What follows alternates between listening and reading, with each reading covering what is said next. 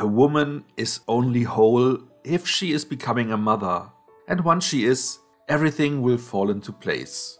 This is what society tells each young woman since the dawn of time. But is it true? Is everyone really only fulfilled if they become a mother?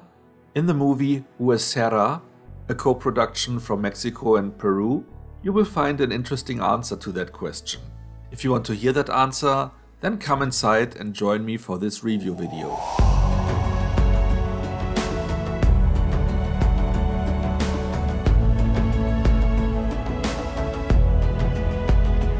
Valeria and Raúl are a happily married couple. For quite a while now they are trying to become pregnant. And finally it worked out. Of course, Raúl is a little bit concerned because Valeria is a real do-it-yourself person, being a carpenter and creating everything at home herself, which also sometimes exposes her to chemicals to just treat the wood. So of course now, being pregnant, she has to step back a little bit from there. However, soon after, Valeria is starting to see strange things, like a woman jumping out of a window from the house on the other side of a street. The body then, of course, is vanished when she is trying to show it to Raúl. But she keeps seeing that woman, whose bones in her whole body seems to be broken, and she is crawling in a weird way that frightens Valeria, understandably. However, she keeps to be the only person seeing her, as well as other strange things that are going on. Her larger family is also not very helpful, because they all tell her that she is just seeing things, all the while teasing her that maybe it is because of her pregnancy, because she doesn't seem to be the type who should become a mother. But maybe her single and older aunt, who is the black sheep of the family for not being married, can help her out, because she suspects that there might be a supernatural origin for her problems. Literal. Sientes que se te parten los huesos. Okay, the movie is well acted and technically it's also done well. So let's concentrate on the story. And while watching the movie, you'll pretty soon find out that this is not really a straightforward horror movie. It is more meant as an allegory, a metaphor for something else. What that is, I will share with you in the spoiler zone, because though it is pretty obvious, it is also touching on the end of a movie, which I don't want to give away here. In any case, you can also watch the movie without acknowledging the underlying metaphor, but on that level the movie is just okay.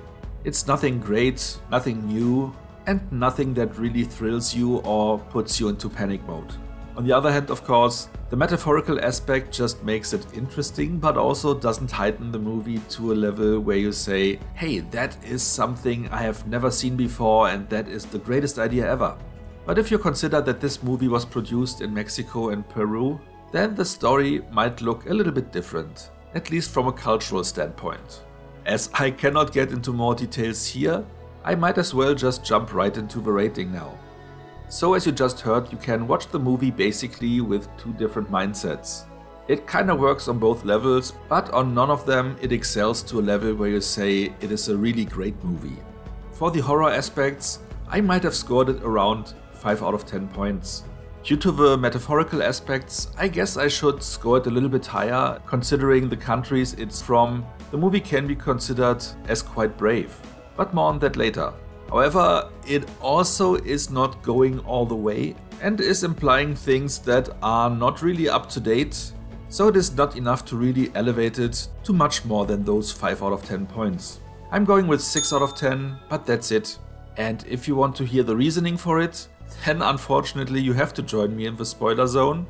But I can also tell you that the spoilers I will give you are not really the biggest ones. Some people might not even consider them spoilers. But it is up to you, and don't say you haven't been warned. So now you have to decide if you want to get spoiled. And if you leave but enjoyed this video so far, please like it now. And if you are not a subscriber yet, maybe consider to change that. By also hitting the notification bell, you will get a heads up for most of my new videos. If you are still with me, then follow me into the spoiler zone. Okay, let's make it quick. Valeria is a closeted lesbian, and she has a lesbian lover that she had to say goodbye to quite a while ago before she got married. For that reason, on some level, she doesn't really want to get pregnant with her husband, because that is not the life that she was supposed to live. Of course, her aunt, that is the black sheep of the family, is also a lesbian which nobody really wants to acknowledge within the family, because that is culturally still a no-go in most South American countries, especially those where the Catholic belief can still be felt very heavily throughout the whole country. This aspect makes the movie a little bit more interesting, but not really more thrilling or something along those lines. But the main reason why I'm not scoring it higher is the movie ends with Valeria handing over her child to Raúl and leaving. Which on one hand is a brave step, because she says goodbye to the life that she does not want to live, because it is not the life that she is supposed to live.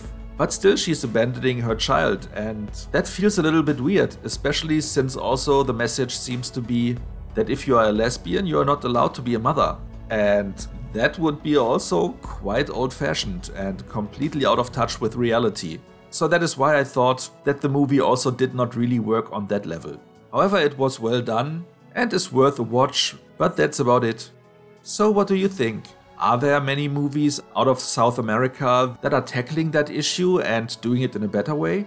Do you think the movie should have been scored higher just for the fact that it was tackling it at all? Or should I have not even considered that topic and just scored it as a horror movie straight away? Whatever you think about that, just let me know in the comments. So much for now, see you next time and thanks for watching.